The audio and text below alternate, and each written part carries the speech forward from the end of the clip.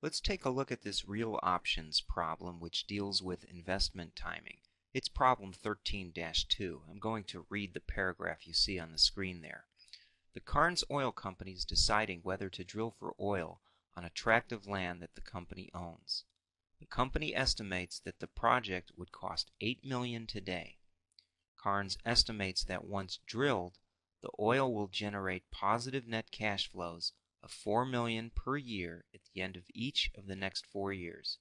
While the company is fairly confident about its cash flow forecast, it recognizes that if it waits 2 years, it would have more information about the local geology as well as the price of oil.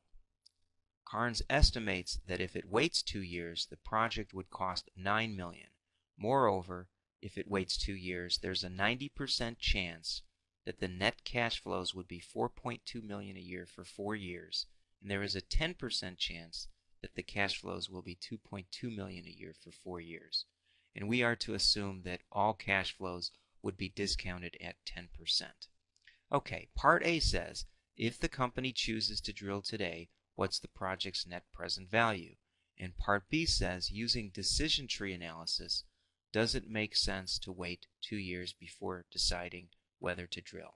Let's tackle Part A first. And you see on the screen here, I've put in all the information that was provided in the narrative paragraph I read right there. Okay, so cash flows are negative $8 million, and then we're positive $4 million for the next 4 years. So let me slide to give us a little bit of room here.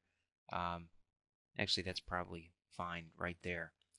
And what we see is at an interest rate of 10%, we just need to enter the equal NPV function. Now you can either look down here or you can watch up here on the formula bar.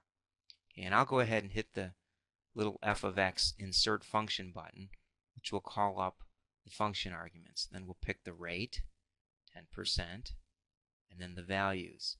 And remember, with net present value, you need to start at the end of the first year and then add in the current one. So you wouldn't highlight all of these because that would get you an incorrect value. You start at the end of the first year, and now that would give us the net present value, and then we have to hit OK and add to it. Let me hit the F2. Add to it the negative $8 million that occurs right now, and as a result of that, we have in round values 4.68 million would be the NPV, or the net present value, of taking on this project right now.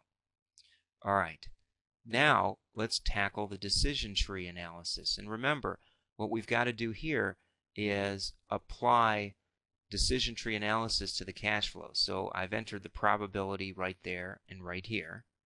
Right, those are the probabilities.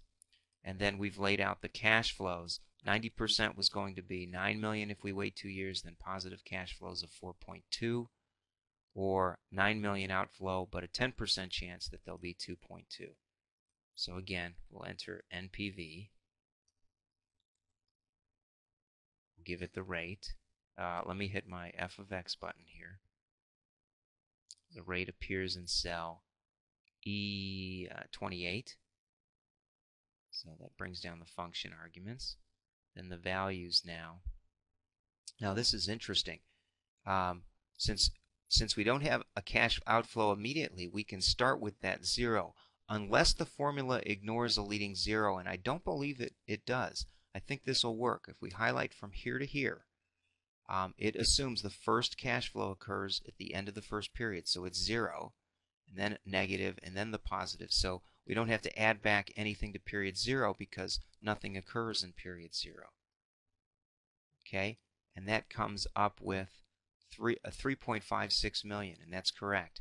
Now we just need to copy that over, and we come up with a loss of 1.67 million if it looks like we're only going to generate positive cash flows of 2.2 million from this project. And then the last thing we have to calculate is the expected net present value. And I use the word expected because we're involving probabilities. And all we've got to do now is take the 3.56 times the 90% probability plus the 1.67 loss times the 10% probability, and we come up with 304. And that's the correct answer, and that takes care of this decision tree real options analysis.